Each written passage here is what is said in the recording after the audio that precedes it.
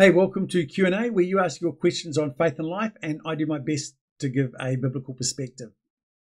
As always, you can ask your questions on slido.com. Use the hashtag ALC23. I'd love to hear from you.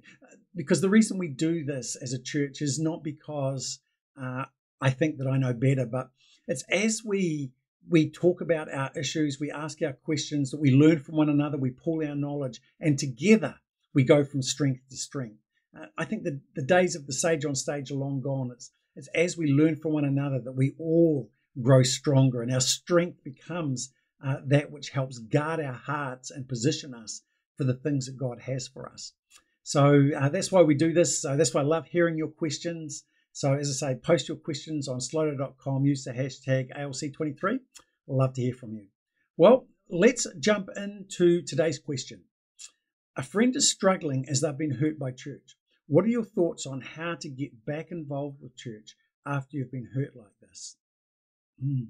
That's a great question, because sadly, we're seeing and hearing this more and more and more. It just seems that we're in a season where it just seems that people are being hurt by church, things that have happened in churches, by church leaders, by people in the church, and it takes a tremendous toll.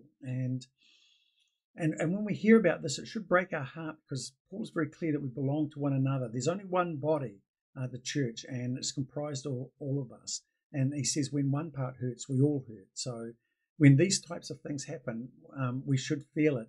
And I guess as I read your question, my initial response is one of great joy, because as I read this question, it seems to me from what you've asked that you've actually been a really great friend to this person, and you've been helping them process that hurt and work through it to the point they are ready to re-engage, which is healthy, because your question isn't about how do I help them overcome that hurt. The question is, how do I help them re-engage? So I'm going to make the assumption you've taken the step to help them work through that hurt, process it. And now that's called maturity. And I love it. I just take my hat off to you. If this is your question, or if you've been doing this for others, it's a sign of spiritual maturity. And that's a great thing. So what are my thoughts on how to re-engage? Well, I'm aware that every form of hurt is very specific. There's been specific context, specific things. Different people are going to feel it in different ways, and I part of me feels a little bit inadequate just giving generalities, because one size doesn't fit all. But as I think about it in terms of your question, how would I re-engage? I think there's three things that I would probably always suggest. The first is prayer.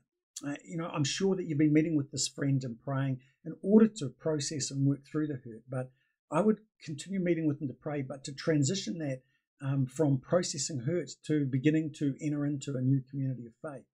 So I'd be praying for forgiveness, as I'm sure you have, but making sure that you've not just forgiven them, but you've let that go, so that you're not carrying that brokenness, that hurt, all of those things into the new church environment.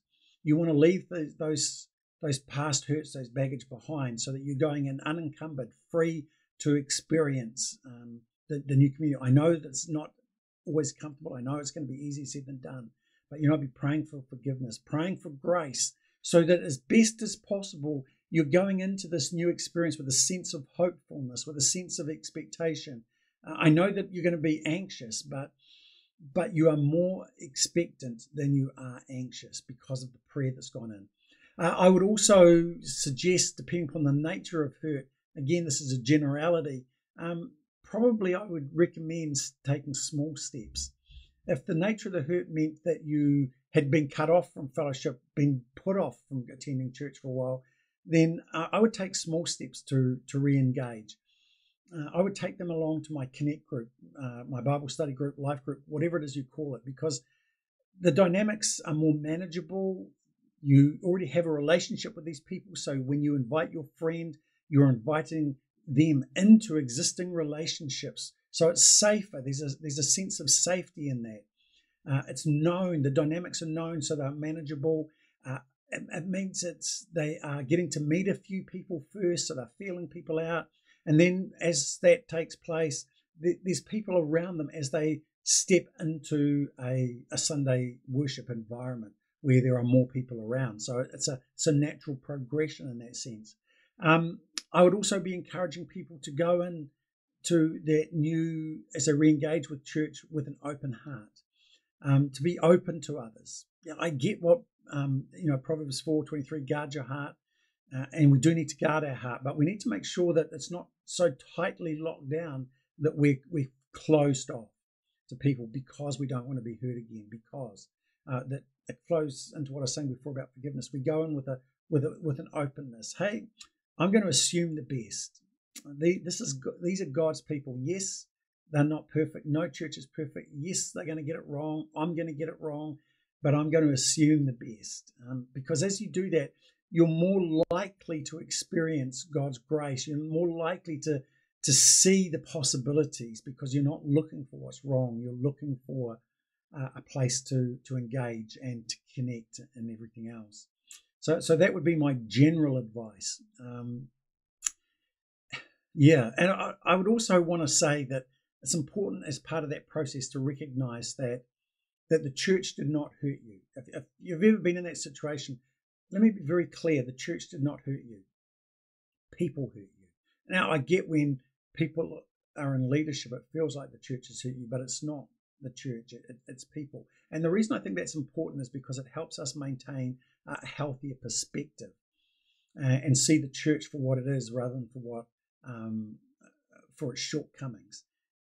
And these issues have been around for forever almost. If you read the Bible, Galatians, for example, Paul wrote to a church in Galatia to address issues of legalism, which inevitably is going to cause hurt. It's going to pit people against one another. It's going to rule people in, rule people out. He wrote a letter to the Philippians because they have a lot of conflict as a result of selfish ambition. So that, again, is going to generate hurt. He writes, we have 2 letters. We know he wrote more than that to the church in Corinth over a bunch of problems that all flowed in many ways out of spiritual pride, where they're ranking themselves depending upon their gifts and everything else.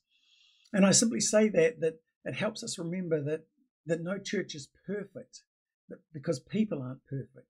But the church is still the bride of Christ. It's what he loves. It's what he died for. It's what he fights for. And it's what he's coming for.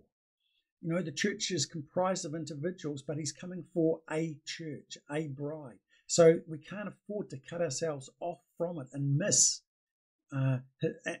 being caught up in that wonderful time of that, what the Bible talks about, the marriage supper of the Lamb, where he sits down with his bride. We want to be part of it. And so it's important to recognize when we've been hurt, that it's people that's hurt us. Matthew 18 gives us a process to work through. I know that it's easier said than done to try and resolve things, but James says in James 1:19-20, be slow to take offense, because the enemy wants us to feel the hurt more keenly and to apportion the blame where it ought not to be put, so that we will cut ourselves off from the bride of Christ. When we recognize it's people, then it sort of gives us a perspective. It keeps things in focus. So I feel a little bit inadequate dealing with generalities, but there you go. Those are my thoughts. You asked for my thoughts. Those are my thoughts. I'd love to hear your thoughts. So why not post a response in the question below? But that's it for now. Until next time, God bless.